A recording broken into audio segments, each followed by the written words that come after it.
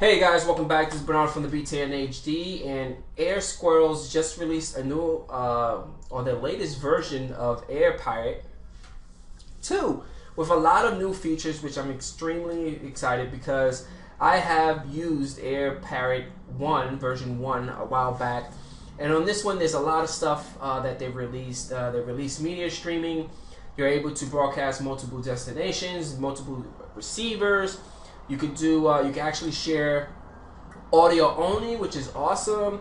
You can actually share media. You can open up a particular file, like a MP4 or a MPEG video file, and it will open it to their receiver. Now, one of the cool things I love about this is that, let's say you have an application, I have Notepad up and running, you can actually pick Notepad, and Notepad will actually load up to the specific receiver. Now, AirParrot 2 will only supports Apple TV 2, Apple TV 3, Chromecast, and Reflector.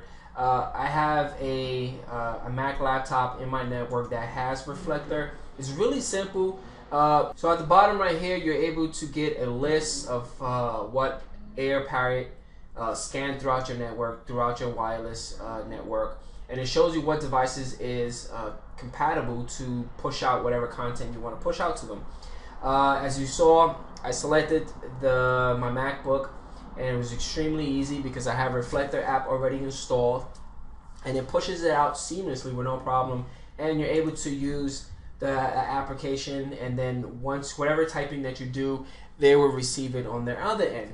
Now, one of the cool things is by default, it kind of shows you the display. By default, it just shows you everything on the desktop. But if you want the receiver to focus on a particular app or a video or audio, you can actually share that to them. You have the option and power to do that. Another cool thing with version 2 is that it gives you an option to pause it. Rather than killing the connection and then reestablishing it again when you need it, you can actually just pause the connection, do what you need to do, come back. The connection is still there. All you gotta do is just unpause it, and you're back up and running with no problem. Which each device has their own device setting. The only device settings that this application will provide is device audio. You could control the audio from the device that's viewing the media file that you publish or the audio file that you publish to them.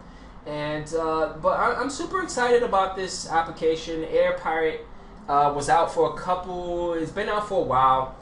Version 1 was okay, but I think version 2 is like, wow, it's amazing. A lot of new things have been pushed out to version 2, and a lot of improvements as well. You can actually broadcast a 1080p video file to your devices with no problem.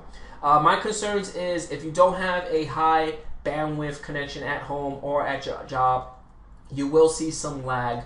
That's the only downside that I see about this application, that you have to have a strong connection, a strong wireless connection for this to work seamlessly. Again, the pricing and all that information is at the bottom of the description. There's a link that's going to take you to my site and show you how to install it, as well as the core requirements, because this application doesn't only work with Windows PC, it works with Chrome OS as well as Mac. So all that information is at the bottom. Hopefully you guys enjoy. If you have any questions or concerns, leave them at the bottom of the comment section. Don't forget about hitting that like button because it supports the video as well as this guy, and I'll catch you guys on the next one. Peace out.